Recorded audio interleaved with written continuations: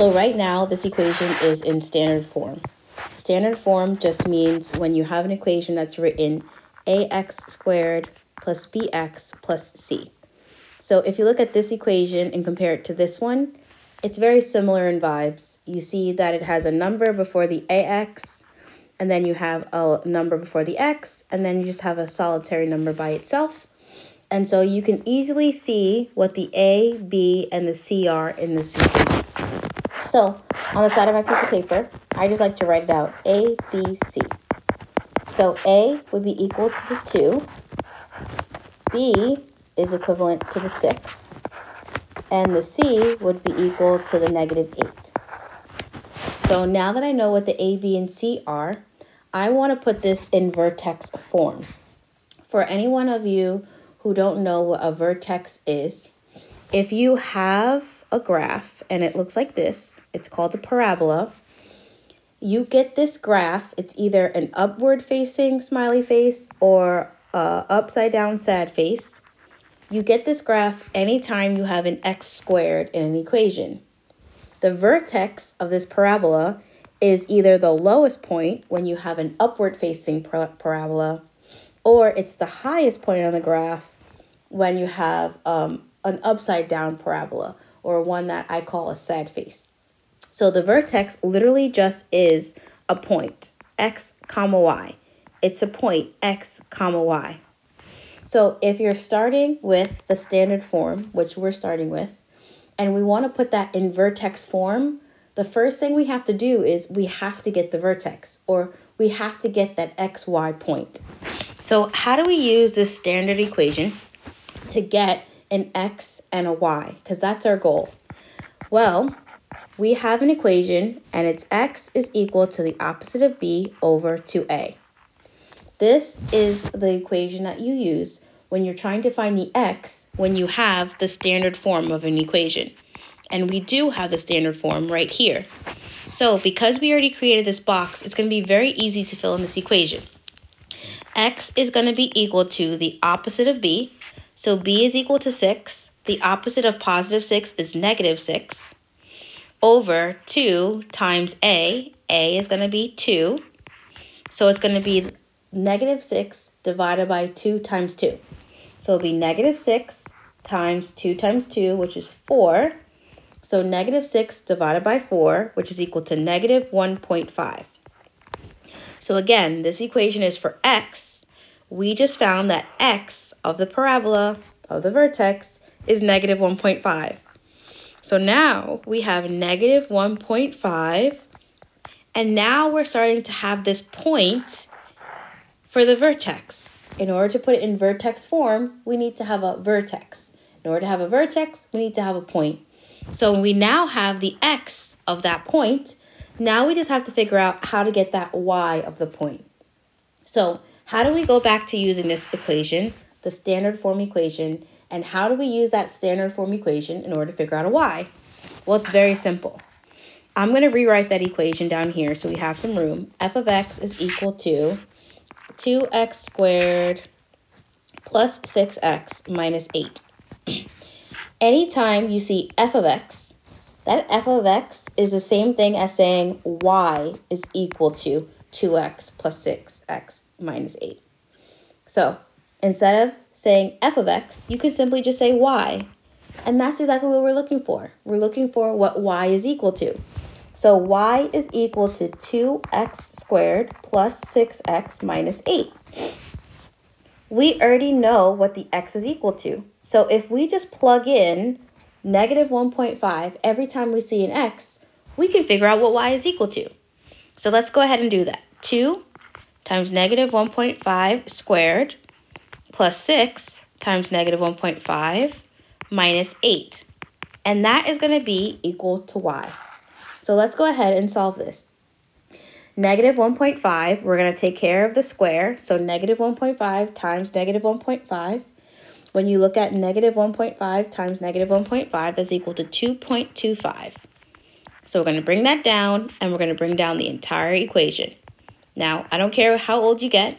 I will always encourage all of my students, whether you're in elementary school or all the way in college, to always do one step at a time so that you can always retrace your steps if you make a mistake.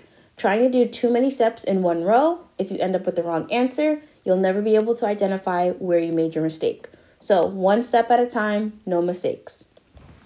So now that we have negative 1.5 squared, which is equal to 2.25, we can go ahead and continue. So now 2 times 2.25 is 4.5. And again, we're going to bring down the rest of the equation, minus 8. And then we're going to go ahead and do 6 times negative 1.5, which is negative 9. So now we have 4.5 minus 9 minus 8. And so now it's 4.5 minus 17. And so now 4.5 minus 17 is negative 12.5. So we have y is equal to negative 12.5. Look at that. We now have x, which is negative 1.5, and we have the y, which is negative 12.5. So we now have what we can call a vertex.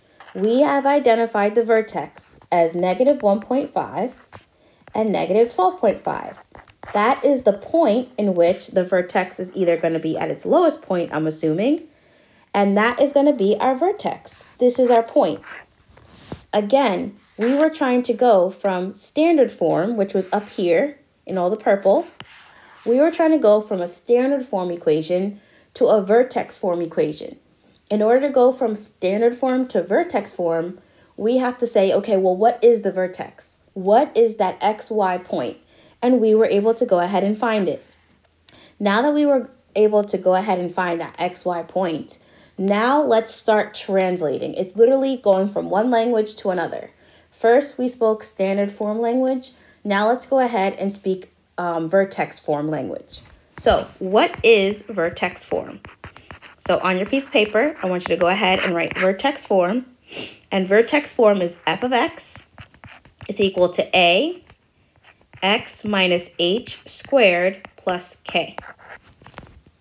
All right, so now we're starting to see variables or letters that are different from what we had in our standard form. Standard form, we just had A, B, and C. Here we have A, we have X, we have H, and we have K. We're not going to allow the additional letters to confuse us. We're not going to allow them to throw us off. But I am going to show you something. When we were finding the vertex, we were calling it XY because technically the vertex is a point and every point is XY. But when you're talking about vertex form, and specifically when you're talking about the vertex, it's usually H, K. So whatever your XY point was, negative 1.5, negative 12.5, they now represent H and they represent the K. That's just the way that it is. In vertex form, when you're talking about the vertex, you just speak of it in terms of H and K.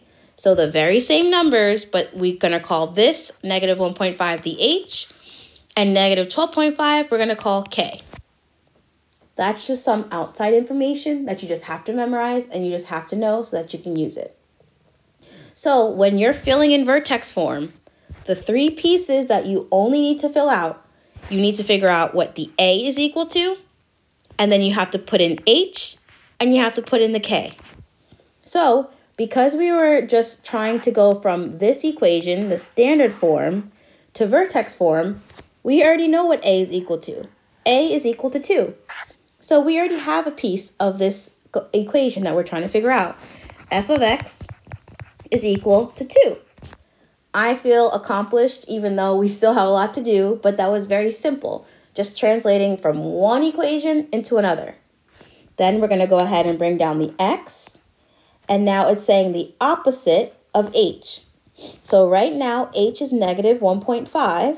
So the opposite of negative 1.5 would be positive 1.5 squared.